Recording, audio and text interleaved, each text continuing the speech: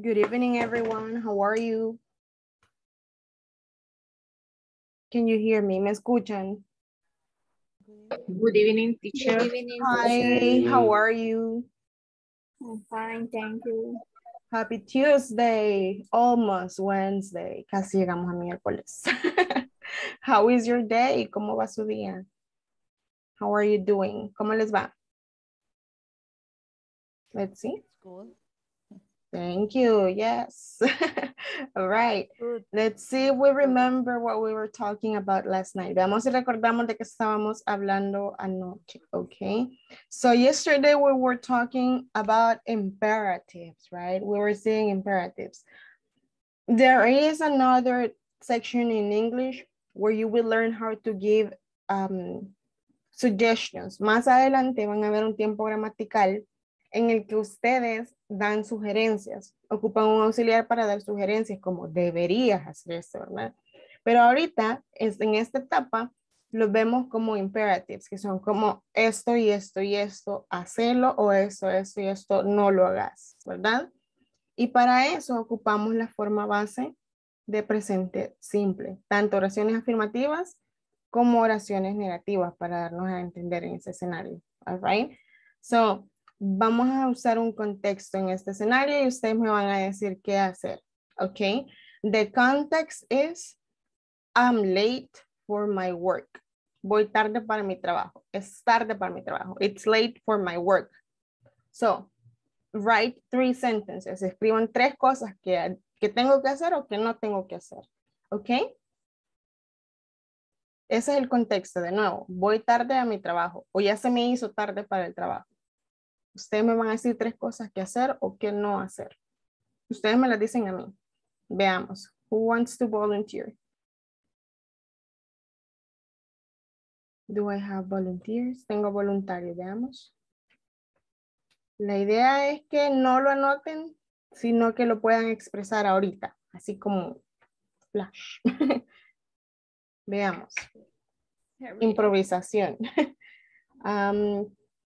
Solo que no veo las manitas. Give me one moment. Solo les comparto la pantalla. Ok, veamos Jancy. Jancy, I'm late for my work. Hurry up. Y ahí tienen el primero, simple, al grano. Ajá, hurry up. ¿Qué más? And tomorrow, wake up early. Y un And negativo, Jancy. don't stay night. ¿Cómo se dice? Don't stay up late. Don't stay up late. Very Night. good. ¿Qué dijimos que era? Stay up late. Desvelarse. Exacto. Thank you, Jancy. All right. Veamos, ¿quién más? Katia. Katia, I'm late for my work. Put your alarm today. Okay. La misma de ella, así de que no se desvele. Don't go to sleep late. Don't go to sleep late.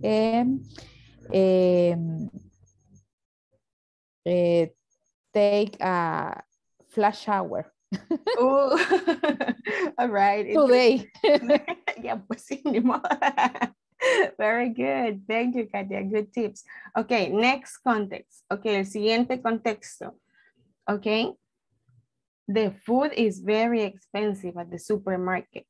La comida es bien cara en el supermercado. The food is expensive at the supermarket. Ustedes me dicen 3 cosas que hacer o 3 cosas que no hacer. Veamos. Volunteers, more volunteers. Empezamos con Jancy.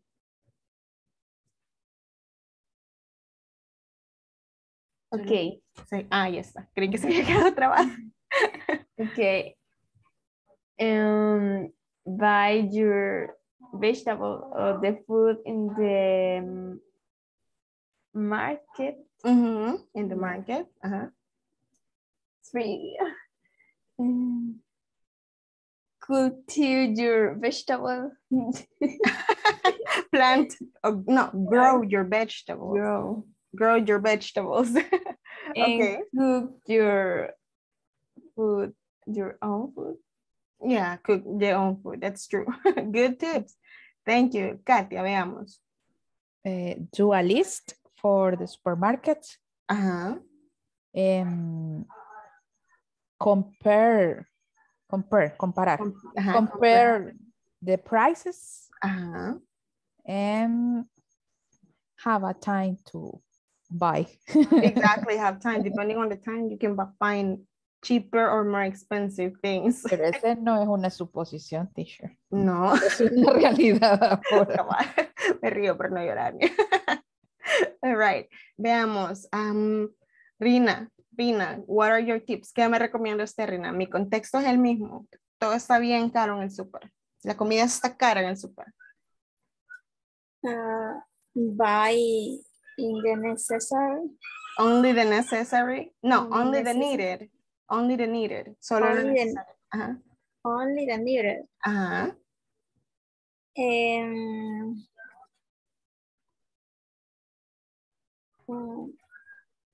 I don't know. Tips, Rina. Todos tenemos nuestros tips para ahorrar en el súper. Veamos. Only buy the necessary está muy bien. Ajá.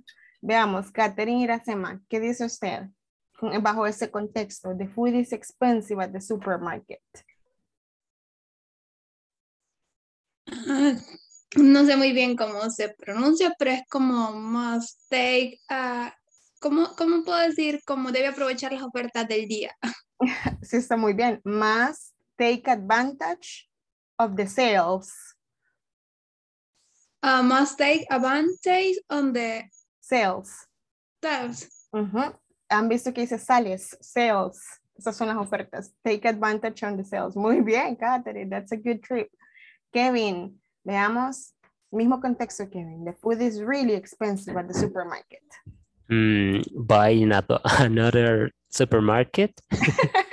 Buy another. I don't know. Buy the cheapest. Yes, buy at the cheapest. Very good. Veamos, Marbeli. ¿Qué me dice usted, Marbeli? En el mismo escenario, food is expensive at the supermarket. Dígame, ¿qué hago, Marbeli? Okay. Make to buy list. Otra. Another thing, una cosa más. Buy what you need. Buy only what you need. Only what you need. Okay. Very good. Y si me tuviera que decir una negativa, ¿qué me diría? ¿Qué no hacer? Don't buy things expensive. Don't buy expensive things. Thank you, Marbeli. Thank you, everyone. Very good. Ok. Ahorita lo que van a hacer ustedes es que van a escribir un escenario en su cuaderno. Ok. Escriban un escenario, cualquiera que se les venga a la mente. Y se lo van a leer a su compañero. Es algo que a ustedes les está pasando, ¿de acuerdo? Y puede ser imaginario, obviamente.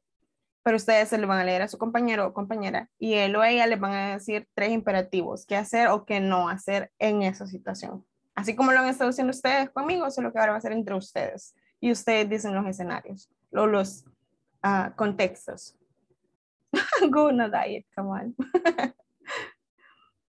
All right. Aunque diets are expensive. Les voy a dar un minuto. Escriban un contexto de ustedes, un escenario que le van a leer a su compañero y su compañero o compañera les va a dar 3 tips. La idea es que en el momento lo digan, right? Pero el escenario sí piénsenlo bien para que puedan ayudarle a su compañero o compañera. Ok, son las 8:11, en un minutito, a las 12 podemos iniciar. Natalie, dígame. Sí, es que tenía problemas con el audio y no le entendí qué vamos a hacer. Solo van a escribir un contexto, Natalie, que se lo van a dar a su compañero o compañera. Así como yo les acabo de decir a ustedes, el contexto es, I am late for my work. Voy tarde para mi trabajo. ¿Qué hago? Ustedes tienen que usar imperatives y decirme, put an alarm tomorrow, wake up early tomorrow, ¿verdad? Ya. Tips. Ok, teacher. Ahora usted escribe un contexto y su compañero o compañera al que usted se lo lea le va a decir qué hacer. Y así usted a otro. Ok. Kevin, dígame. Ya está. Sí, una situación muy real. Ok, vaya, permítame. Vamos a esperar que uno más levante la mano para que puedan contestarle, para decirle los imperatives. Let's see. Vaya, veamos, Kevin. Ya tenemos a Jancy. Léale su Okay. contexto. Jancy, I have a lot of homework at the university. Oh my God. Lo mismo le iba a decir yo.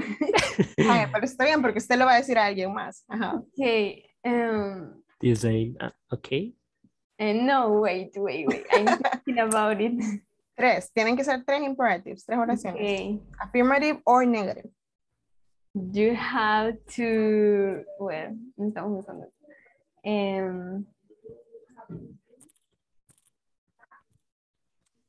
Relax. You have to relax. One tip.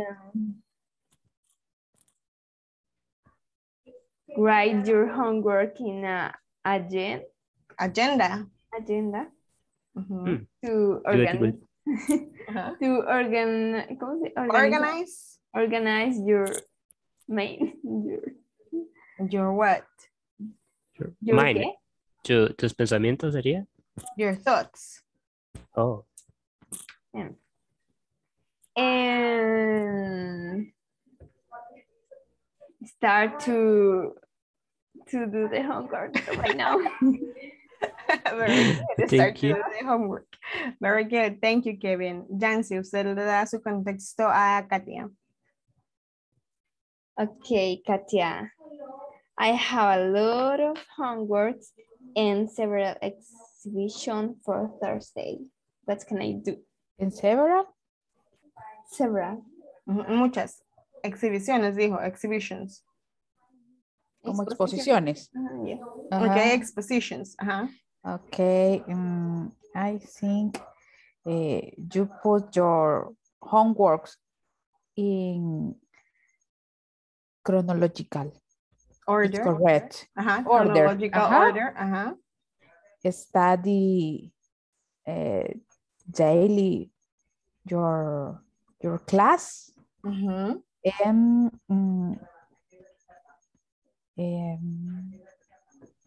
Como no se ponga muy nerviosa. Don't be nervous. Don't be nervous. Yes. You can. You can do it. Thank Sí, you. amiga. You can do it. Thank All you. right, thank you. Katia, usted le va a decir su contexto. Veamos dónde están los demás voluntarios. ¿Dónde están las manillas? Veamos, Katia. Thank you, Jancy. Usted le va a decir, Katia, su contexto a Kelly Magdalena. Kelly Magdalena está por ahí. Sí, Perfect. Katia, usted le dice su contexto a Kelly. Mi carro me está dando mucho problema. My car, niña in English. My car My is car giving is trouble. Very trouble. ok.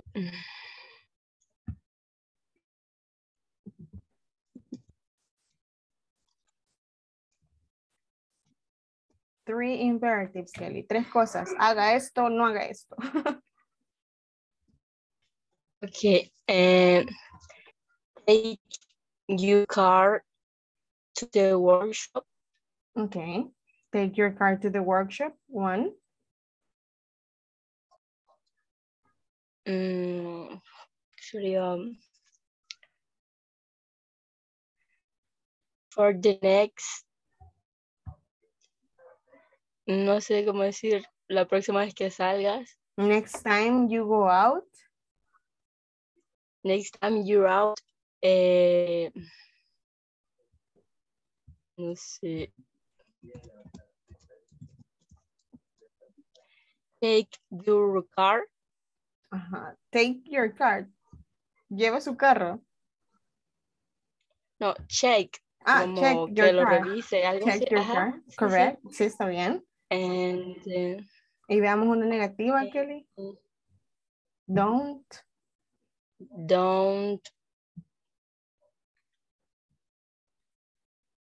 Okay.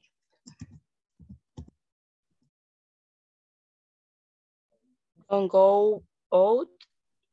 Don't go out. Ajá. No Don't sé, go out. solamente No salga. Don't go out. Okay. Bueno, sí, el más moderno. Ajá. Very good. Thank you, Katia. Váyase en bus. Thank you, Katia.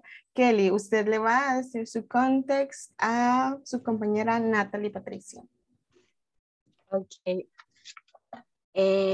My neighborhood is dangerous. Oh my God. Ahí está, Natalie. My neighborhood is dangerous. Mi vecindario o mi colonia es peligrosa. Está muy difícil. No, está súper fácil. Solo lea los tips que usamos a diario los salvadoreños. No sé cómo se podría decir. No salgas de noche Don't go out. de tu at casa. night. Ajá. Don't go ¿Cómo out. dijo? Don't go out at night. Don't go out at night. Acá, ahí está la primera. Don't go out at night. Siguiente. Ay, no sé. Son tres, son tres.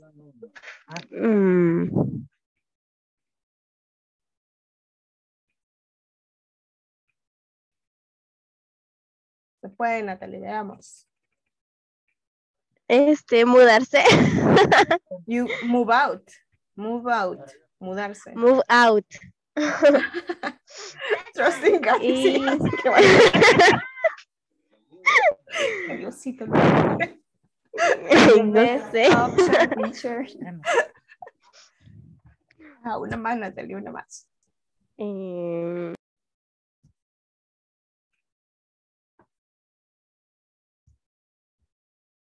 One more, Natalie.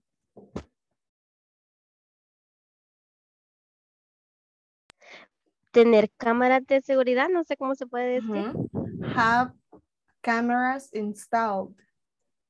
Have cameras installed. Have cameras installed. Installed. Ajá, instaladas. Installed. Okay. Correct. Thank you. Very good, Natalie. Ahora usted le da su context a su compañero Rafael. Ok. La mía es, it is difficult for me to learn to speak English. Ok, Rafael, ahí está el context.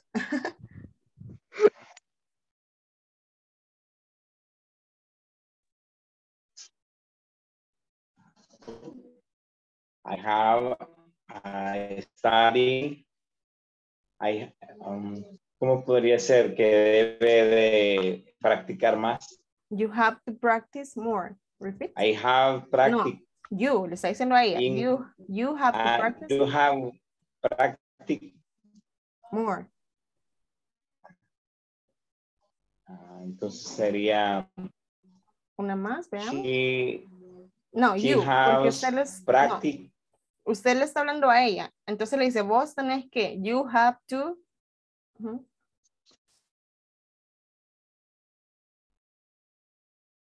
You have to practice English. Ok, esa es una. Veamos la siguiente, Rafael.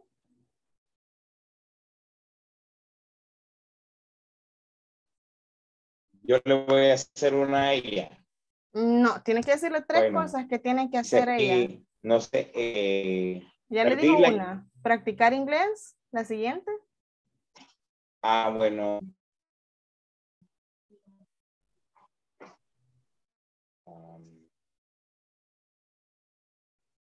You have rights. Y podría ser you have que lo hable. Ajá. Practice speaking. You have to practice speaking. You have practice speaking. Correct, Rafael. Yes. Veo que está fallándole el internet, pero gracias por el intento, Rafael. Sí le entendimos, sí le escuchamos las primeras dos, así que está muy bien. Thank you. Thank you to everyone who participated. Next. Okay, now. We're going to be talking about nouns. Okay, we're going to talk about nouns. What are nouns? ¿Qué son los, cómo se dice en español? Si lo fuéramos a traducir literal sería nombre. Okay, what are nouns? ¿Qué son los nombres? pero creo que gramaticalmente en español se les conoce como sustantivos, if I'm not mistaken. All right. So, who wants to read the blue box? ¿Quién me ayuda leyendo la caja azul? Veamos, Natalie y Patricia, please. A noun, a person, a place, or a thing.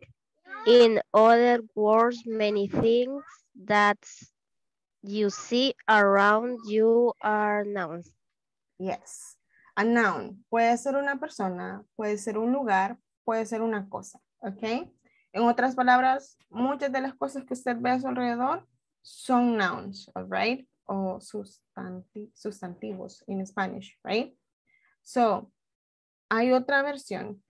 Un noun puede ser cualquier cosa desde hand cream, crema de manos, my cell phone, my house, the car, Jancy, Katia, Rafael, all right? Todas esas pueden ser sustantivos dependiendo del contexto, ¿ok? But now, what are compound nouns? ¿Cuáles son los compuestos, sustantivos compuestos? Someone to help me read that, please. ¿Alguien que me ayude a leer eso? Veamos. La cajita que está ahí. One volunteer. Jancy, please. Okay, what are compound nouns? A compound noun is a noun that is made with two or more words. A compound noun is usually noun plus noun. Pronunciation. Pronunciation. Yeah. Compound nouns tend to have more stress in the first word. Correct. Básicamente son dos sustantivos o dos palabras, dos nombres que van a la par. Se les llama compuesto porque ya no es una sola palabra. Siempre que van dos, ya es compuesto. Es así de sencillo, right? There is no scientific explanation in this. And we have some examples in this case, all right? Vamos a repetir, ¿de acuerdo? Ustedes con su micrófono cerrado, yo les doy la pronunciación, ustedes lo repiten en su casa. Y luego la pronuncian ustedes, ¿ok? Y estos son compound nouns. Acá tenemos el ejemplo. Está como 1, 2, es lo que les decía. Son dos palabras, right? Son sin sustantivos compuestos. Ok, el primero sería post office. No digan post, por favor. La O en inglés es O. Entonces yo digo post office, right? Then we have gas station, restroom, coffee shop, drugstore. Y en este escenario, si se fijan, no es que haya dos palabras, pero hay varias sílabas que la conforman, ¿ok? Igual en estas que siguen. We have supermarket, bookstore, and we have department store, ¿ok? Ahora van ustedes, ¿de acuerdo? There are 8 words in here. Tenemos 8 palabras, así que las pueden leer las 8 cada uno y chequear si ustedes tienen la pronunciación correcta ya, ¿ok? Volunteers, who wants to practice? ¿Quiénes quieren practicar la pronunciación? Veamos. Vamos a iniciar con Ricardo.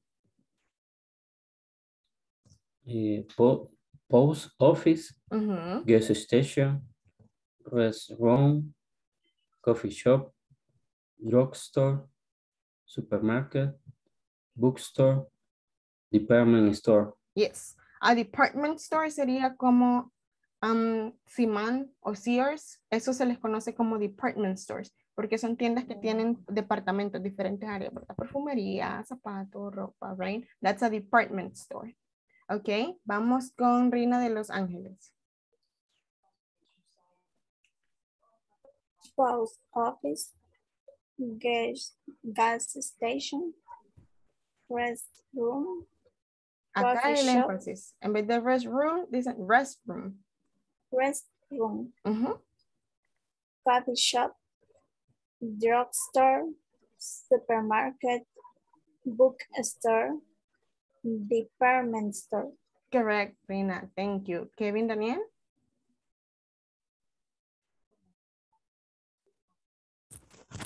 ¿Serían todas? Yes. Okay. Post office, gas station, restroom, coffee shop, drugstore, supermarket, bookstore, department store. Very good, Kevin. Thank you. Vamos con Rafael, please. Post office, gas station, restroom, coffee shop, drugstore, supermarket, bookstore, department store. Ya, acá en bookstore no suena una E, suena directamente la S, bookstore. Yes, like that.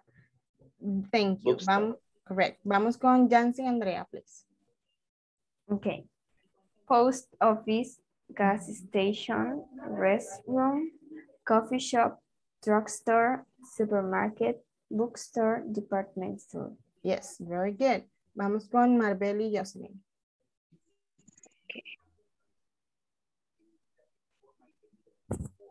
Post office, gas station, restaurant, coffee shop, drugstore, supermarket, bookstore, department store. Correct, very good. Then we go with Sara Maria, please. Post office, gas station, restroom, coffee shop, drugstore, supermarket, bookstore, department store. Department store, repeat. Department store. Marcelina Amalia. Post office, gas station, restaurant, coffee shop, drugstore, supermarket, bookstore, department store. Yes. Cada vez que yo les diga que vayan memorizando ese vocabulario, váyanselo tal cual memorizando, porque podemos hacer una práctica de velocidad al final de la semana, que es cuando ustedes dan una palabra, bueno, dan una lista de palabras, todas las que se les vengan a la mente en un minuto, por ejemplo. El mínimo aceptable para una persona que lleva en el módulo de ustedes es de 18 palabras por minuto. Ese es el mínimo que deberían estar manejando de vocabulario en un minuto. Si dan más, perfecto, pero menos de 18, sí tenemos que ponernos el día para agarrar más vocabulario. Así que cada vez que vean estas prácticas, pónganse las pilas a memorizárselo, ¿ok? Vamos con Natalie y Patricia. Post office, drugstore, gas station, supermarket, restroom, bookstore, coffee shop, y department store. Department store. Department store. Thank you, Natalie. Sandra Noemi.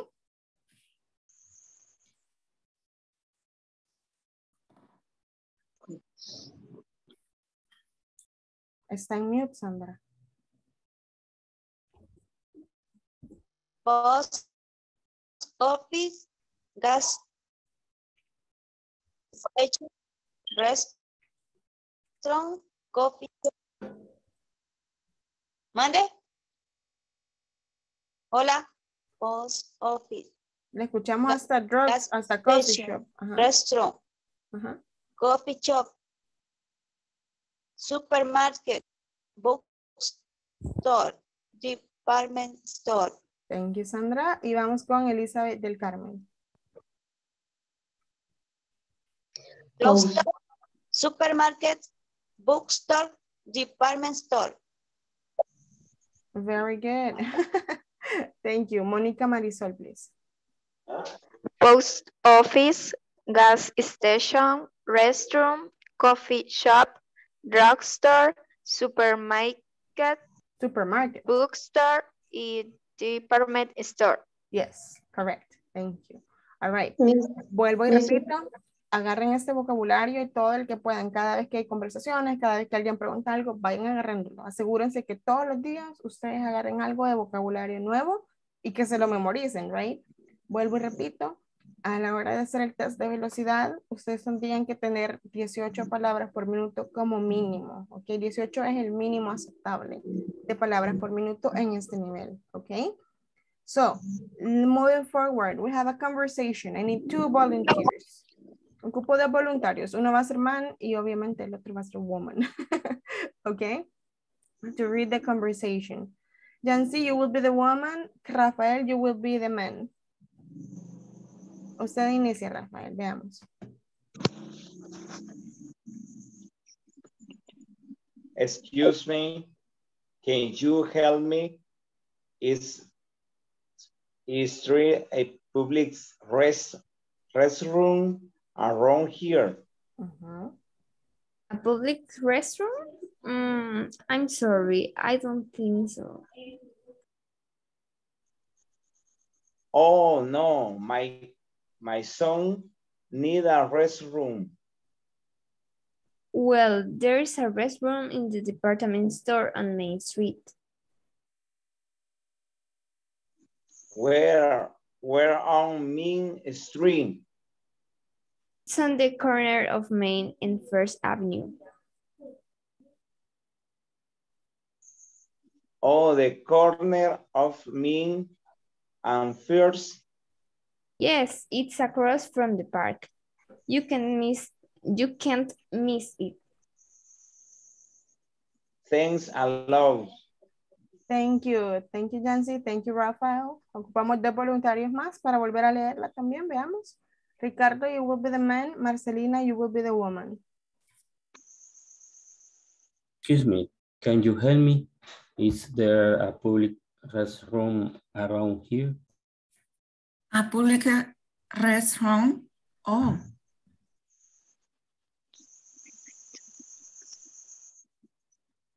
Le faltó ahí, Marcelina. I'm sorry, I don't think so. Oh no, my son needs a restroom. Well, there's a restroom in the department store on Main Street. Where on Main Street? It's on the corner of Main and First Avenue. On the corner of Main and First? Yes, it's across from in the park. Yes, pardon, you can't miss it. Thanks a lot. Very good, thank you. And we need 2 more volunteers. Ocupamos 2 voluntarios más, veamos. Elizabeth, usted sería woman y ocupamos un voluntario más. Natalie, usted ya leyó, no, ¿verdad? Ok, Elizabeth, usted va a ser woman y Natalie, usted va a ser el que dice men, ok? Usted inicia, Natalie. Excuse me, can you help me? Is there a public restroom around here?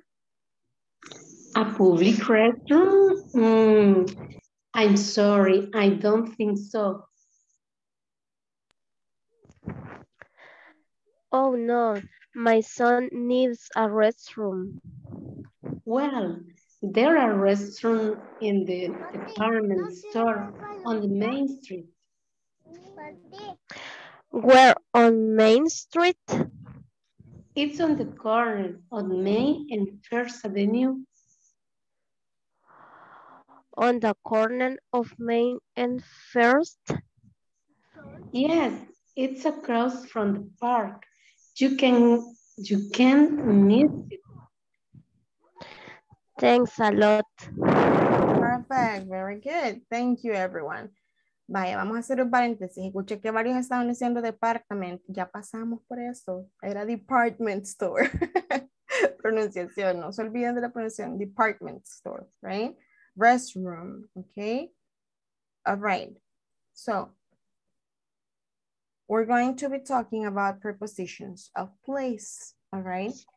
There are many prepositions of place in reality. It's not just 5, it's not just 2 or 3. There are many prepositions of place. Marcelina, ayúdenos leyendo las preposiciones que están ahí, por favor. And on the corner of, across from, next to, one. Between, repeat. ¿Cómo? Between. Between. Between, all right. Between. Yes, thank you. Okay. Tómenlas en cuenta porque también no solo son preposiciones que sirven en la forma gramatical, también es vocabulario que yo puedo utilizar a la hora de decir, right? So, on the corner of, across from, next to, between. All right, between es la pronunciación que vamos para acá, between. All right. So, si fuéramos a traducirlo sería on es sobre o encima de. Sobre algo o encima de algo, arriba de algo, ¿de acuerdo? Les voy a hacer una aclaración. Hay otra forma de decir arriba de, que sería above, pero esa es cuando no es físicamente, no está tocando algo. Por ejemplo, yo les puedo decir, my cell phone is on the desk. Mi celular está sobre el escritorio. La otra preposición, above, es para algo que está arriba, pero no físicamente tocando lo que está abajo, ¿ok? Entonces, ahorita nos vamos a enfocar en esta, on, encima de, o arriba de, on. On top, perdón, on the corner of, en la esquina de. On the corner of, dígame. Para entenderle el above. Similar, por ejemplo, a un estante sobre un sillón, por decirle algo. Exactamente así. Si usted tiene una pintura arriba de su, en la sala, usted dice above the sofa, there is a painting. Okay, thank you. Perfect. Number 2, on the corner of, les decía, en la esquina de. Ok. En la esquina de. Luego tenemos across from, cruzando de. Cruzando de. Por ejemplo, si yo digo across from Metrocentro, cruzando de Metrocentro, dirigiéndome hacia el otro lado, obviamente, ¿verdad? Luego tenemos next to, a la par de. Next to, a la par de. Y luego tenemos between. Between. Esta última se lee between. En medio de. En medio de. Ok. Those are the 5 prepositions of place we're going to be talking about tonight. De eso vamos a estar hablando esta noche. Existen muchas más preposiciones. Existen preposiciones de tiempo, que de hecho algunas de esas se intercalan con las de lugar. Existen preposiciones de movimiento, que también van a ver más adelante. Pero ahorita enfoquémonos en estas 5 para comunicación express. ¿De acuerdo? So, we have a picture here. And we're going to be reading the examples. All right? Vamos a ocupar 6 lectores, 6 voluntarios. Cada uno va a leer una de las oraciones que están ahí. Veamos. Okay. So, Katia, you will be number 1. Karen, Sofía, number 2. Rafael, you are number 3. Ricardo, number 4. Reina, number 5. And Marbeli, number 6. Veamos. The department store is on Main Street. Okay. The department store is on Main Street. Okay. Number 2. It's on the corner. 2. It's on the corner of Main and First. Yes. Está en la esquina de la principal y la primera. Si se fijan, aquí está la X, ¿ve? It's on the corner, en la esquina of Main and First. Está en la esquina de la primera y la principal. Number 3. It's across from the park. Repeat. It's across from the park. Correct. Across from. Cruzando del parque. Acá está el parque. Acá, cruzando la calle después del parque, estaría la ubicación. It's across from the park. Cruzando del parque. Number 4.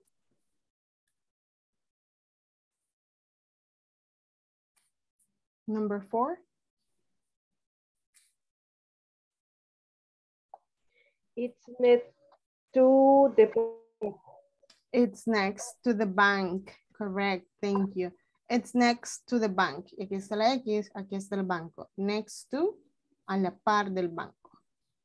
Y serían, bueno, 4, 5 en realidad, no son 6, son 5. ¿Quién tiene la número 5? Yo, teacher. Okay. The bank is between the department store and the restaurant. Okay. Between, les decía, en medio de. Entonces dice the bank. Asumimos que porque acá está la flechita. The bank is between the department store, en medio de la tienda de departamentos, y el restaurante. Right? Between those two. Y así estas imágenes les ubican a ustedes on, en. En este escenario, como estamos hablando de lugar, puede ser en o puede ser sobre. ¿Ok? On the corner of, en la esquina de. Across from, cruzando de un lugar a otro. Y luego next to, a la par de. y between. Okay. Questions hasta ahorita. Do we have questions so far? ¿Tenemos preguntas hasta ahorita? Yes, no. Ok, vamos a hacer un ejercicio antes de hacer el siguiente slide. We're going to use one of those or more prepositions to speak about the place where we live. Vamos a usar una o más de una de esas que están ahí en pantalla, de esas preposiciones, para hablar sobre el lugar donde vivimos. Por ejemplo, my house is across from the school. My house is across from a school. Mi casa está cruzando de un colegio. Okay? My house is across from the school. A private school. De una escuela privada que en El Salvador es colegio. All right? Mi casa está cruzando de un colegio. My house is across from the school. My house is on Avenida El Cocal. Mi casa está en o sobre Avenida El Cocal. My house is on Avenida El Cocal. O El Cocal Avenue, cualquiera de las dos, porque es nombre propio. ¿Ok? Traten de usar una o dos preposiciones para hablar del lugar donde ustedes viven. Puede ser de cualquier cosa. Mi casa está cruzando de la tienda, del súper, right? Anything. Les voy a dar 2 minutos. Son las y 43, a las y 45 me pueden dar sus oraciones. Una o dos utilizando esas preposiciones.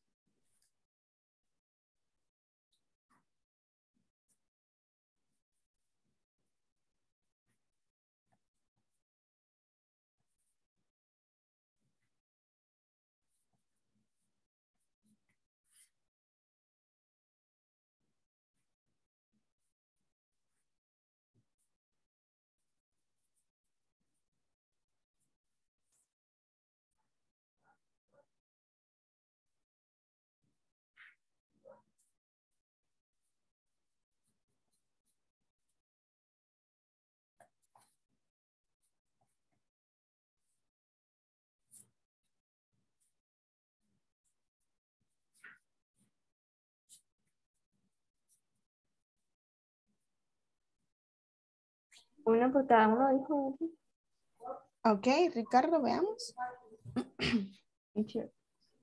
¿Alguien me preguntó algo? Sí, que si era uno por cada uno o era más. No, una o dos para hablar de dónde está ubicada su casa. Una o dos máximo. Ricardo, veamos.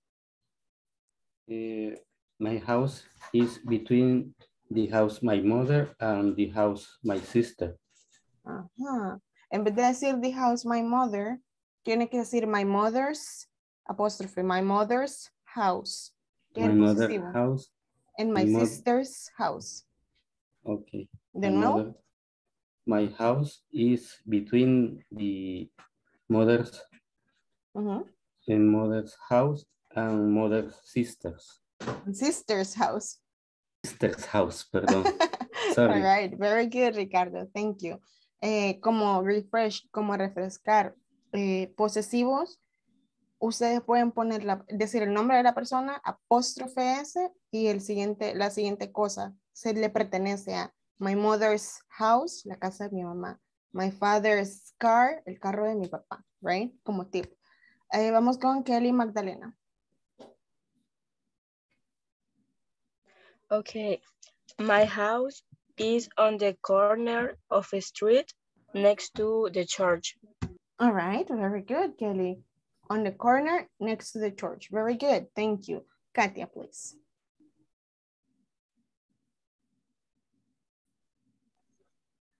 ¿Cómo podría decir residencial? My residential. Neighborhood. My neighborhood is on Calle de Oro, Wall Street. Okay. And my house is across the park. Very good, Katia, nice. Monica Marisol, please. My house is between the police and the store. Very good, Monica, thank you. Kevin?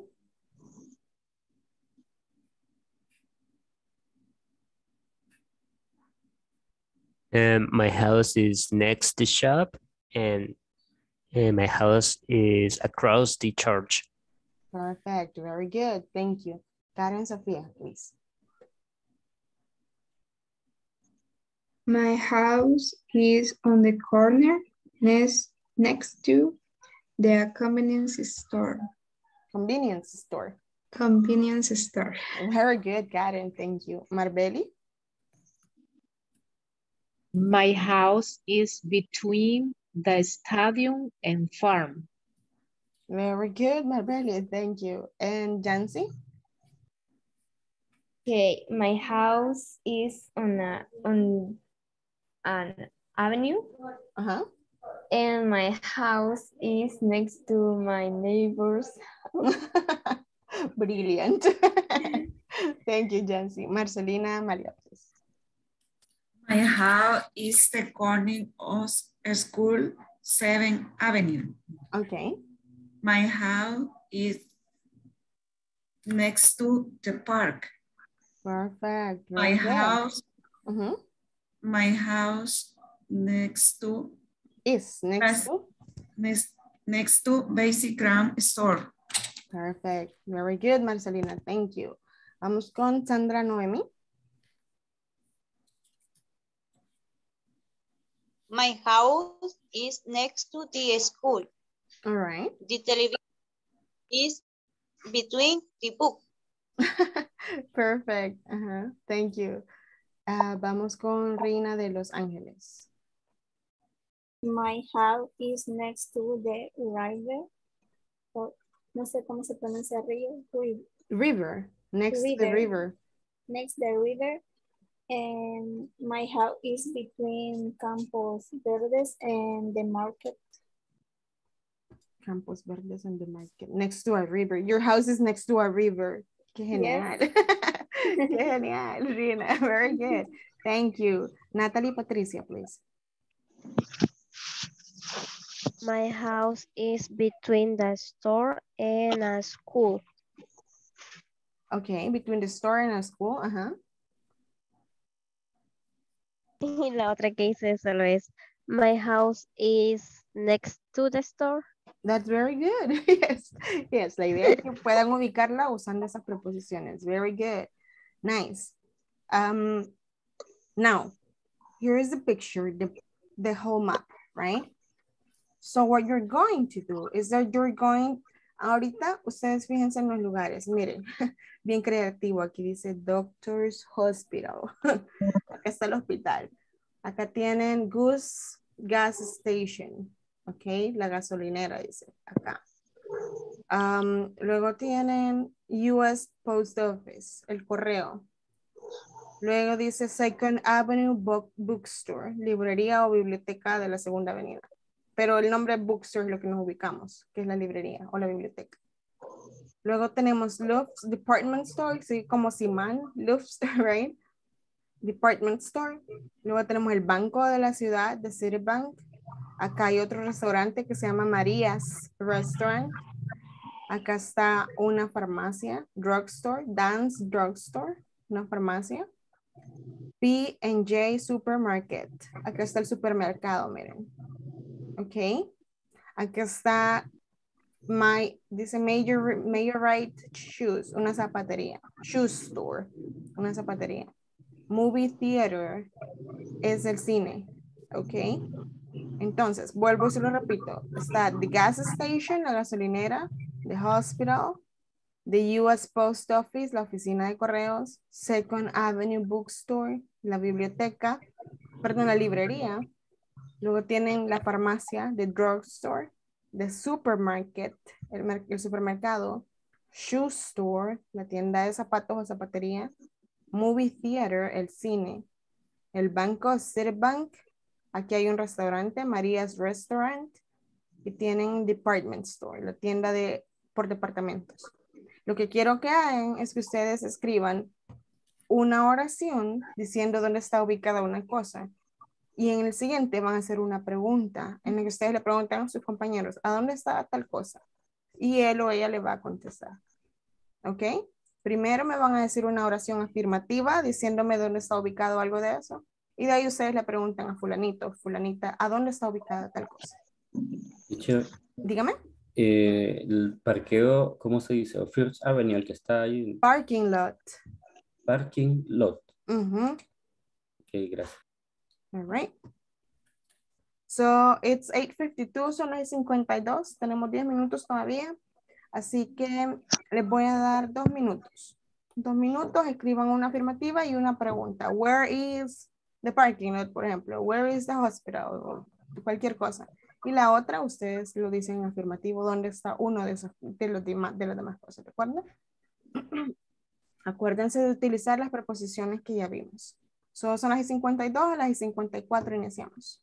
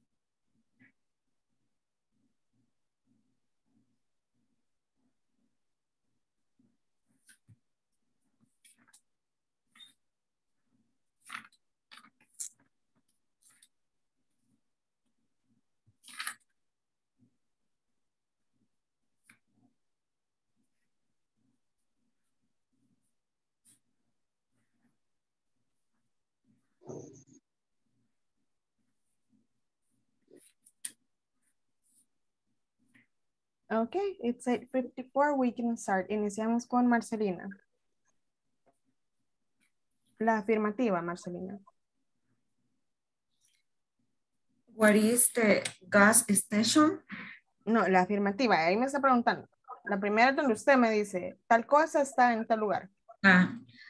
The gas station on the corner of hospital. Veamos, falta algo en esa estructura, Marcelina. The gas station. ¿Qué va después?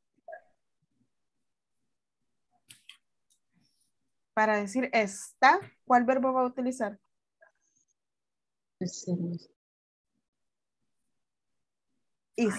The gas station is.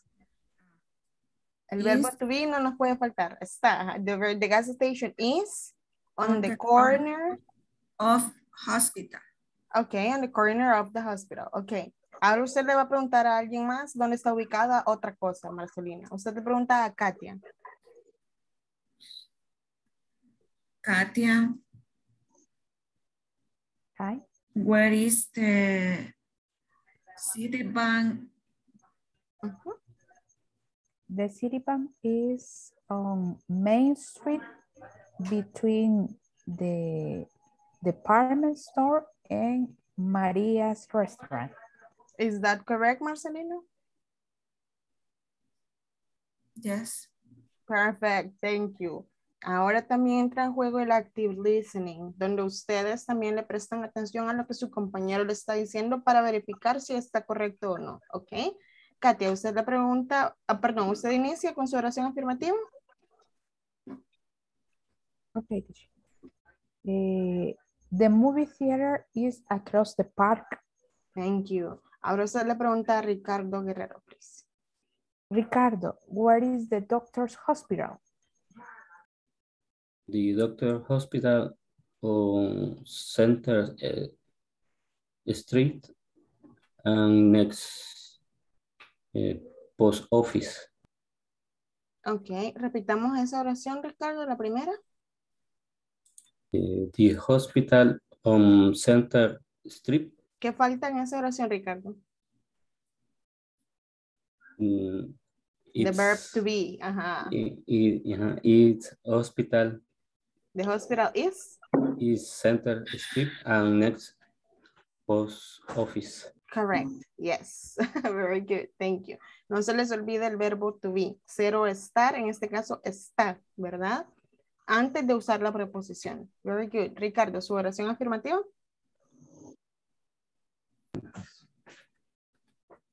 The post office is Center Street and on Center Street on Second Avenue next to hospital.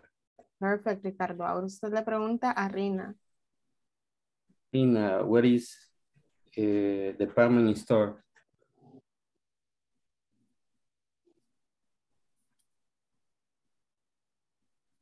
The department store is next to the city bank. Very good. Thank you. Rina, ¿usted me da su oración afirmativa? The gas station is on the corner of First Avenue. Thank you. Correct. Ahora usted le pregunta a Karen Sofía. Where is the store?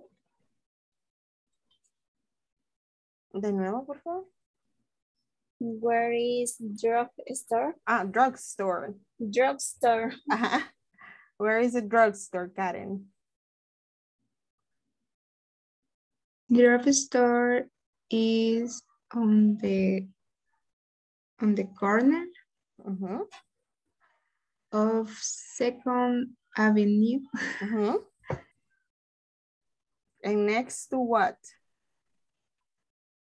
¿Y a la par de qué?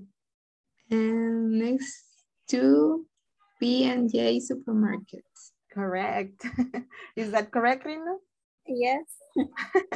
Very good. Thank you. Karen, su oración afirmativa. Department store is on the corner next to the city bank. Perfect. Karen, usted le pregunta a Mónica Marisol. Mónica, where is P&J supermarket? Ay, ¿dónde está el supermarket? Oh, ya lo vi. Lo siento, que no tengo los lentes. Okay. The supermarket is on the... Ay, ¿cómo es el de abajo? No lo logro ver. ¿El de shoes? Shoe store. Tienda de zapatos. Shoe store. Ajá. A ver, repitamos esa oración. The supermarket is... The supermarket is on, arriba de, y... No, on... Entonces sería across from. Is across from. Yes, the shoe store. The shoe store. Yes, thank you, teacher. De la zapatería, perfect. Mónica, ¿usted ahora da su oración afirmativa? The city bank is between the department store and the Maria's restaurant. Thank you. Mónica, usted le pregunta a Kevin Daniel. Okay. Where is the gas station located? Located. Thank you. The gas station is on the First Avenue. Thank you. Kevin, your sentence, please. Your affirmative sentence. The Citibank is on the main street and between of Luffy's department store and Maria's restaurant. Thank you. Kevin, usted le pregunta a Natalie Patricia. Where is the drugstore?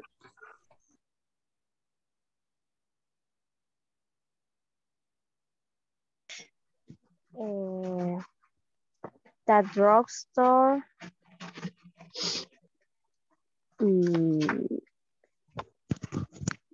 on the corner of Second Avenue. Ay, no sé cómo se dice. Avenue. Second Avenue. Thank you, Natalie. Ahora, por cuestiones de tiempo, solo le pregunta a Jancy de una vez. Okay. Where is the supermarket?